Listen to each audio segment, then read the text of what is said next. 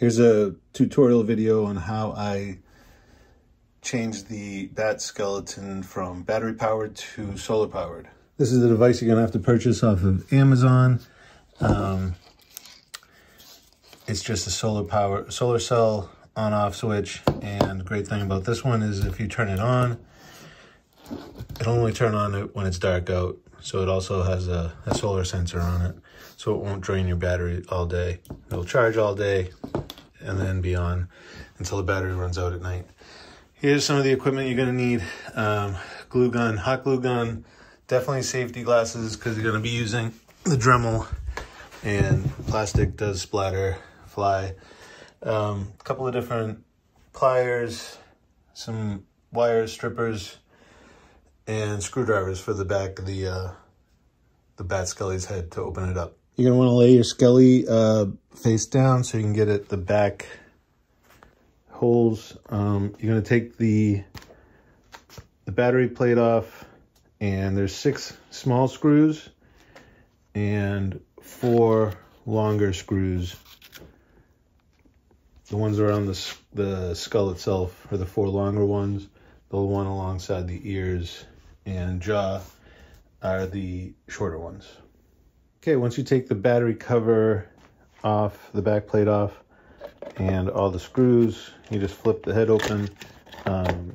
So there is a way of taking the jaw off by pressing these pins and popping them out. I just found that without heating them or maybe warping them, I didn't want to do that. So, or forcing them, I just dealt with it. Just leave it hanging on the jaw.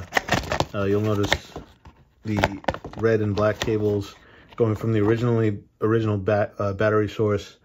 You're gonna want to cut the long ones coming from the battery. They're going to the eyes, and then you cut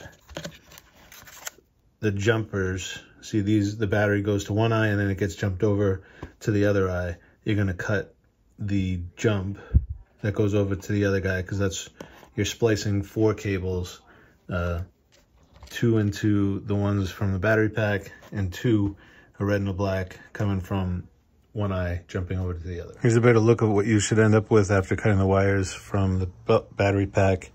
There's just 2 longer ones going to one eye, and then you're gonna end up with 2 shorter ones coming from the other eye, but only because the shorter ones were used just to reach over as a jumper to the original eye. And the original one obviously had enough to go all the way up to the battery pack. So the battery pack, the solar panel box is actually gonna sit inside here. It doesn't fit currently because the battery compartment is in the way. That's all one molded piece. So we're gonna take the Dremel and just cut out a section big enough for the solar pack to fit. Okay, once you Dremel out the hole, should be about that big. I mean, it's trial and error how much you have to take off the sides before the solar part fits. Just make sure you feed your cables in through the skull head. Difficult to do with one hand here. Yeah, you get that in there, and then it should just fit quite almost flush. It's a pretty good fit.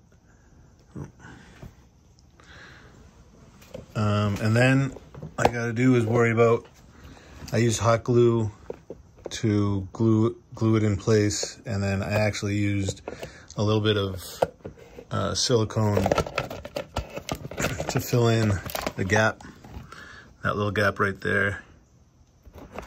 So I've done it on a couple already, so it was just trial and error. And then I use a little hot glue or silicone caulking to fill that gap in there. Next, you have to prep the cables that are coming out of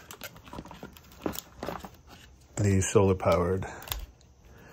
They come with 2 LED lights on them. You won't be using them unless your lights don't work currently on whatever prop you're putting into. But my red eyes are working. These are white eyes. So I'm just going to cut the cables and take about 1/4 to 1/2 inch off of the coating of the cable. So strip the wire to about 1/4 to 1/2 inch. There are the ends all stripped, and just do the same for the ends that are coming out of the eyes, or the lights in the eyes. Now you just match color from the battery pack to the eyes, red to red, black to black. Splice them together, tape them up. So once the ends are all spliced and taped together, it's time to close the head up. Actually, you might want to give it a little test. Turn it on. Yep, both. Make sure you cover the solar receiver thingy. Make sure the lights turn on. So once you have it all closed up, next step is to just secure the battery pack in there. It sits pretty well if you cut the right size hole.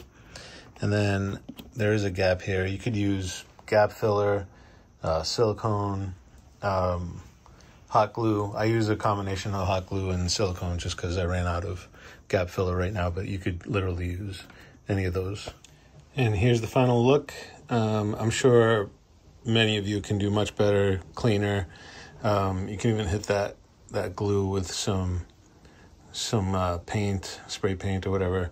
I might touch it up. I might leave it as is since it's the back of the head and I'm putting these 10 feet up in the air. Nobody's going to see the back. So that's it. It works.